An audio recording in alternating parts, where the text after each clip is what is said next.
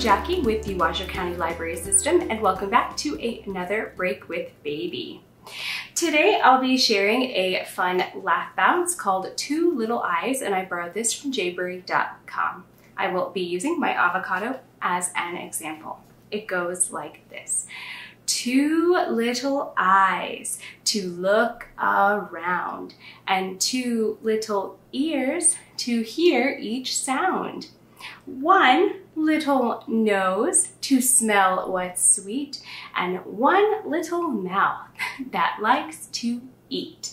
And you can incorporate some sign language like to eat and go ahead and do the movements. I'll do it one more time. Two little eyes to look around, and two little ears to hear each sound. One little nose to smell what's sweet, and one little mouth that likes to eat.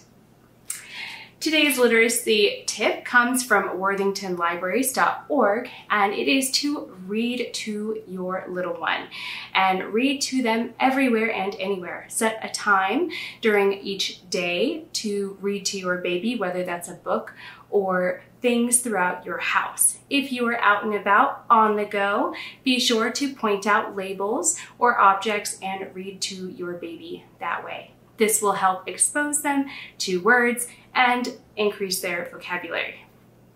My book recommendation is One Little Spoonful by Aliki. And this is a fun story all about the baby here and his adventurous hour of eating lunch, taking his mom on quite a journey of throwing food on the floor, not eating, deciding to eat, and it's all good fun and relatable and stimulating for your baby because it is about a baby.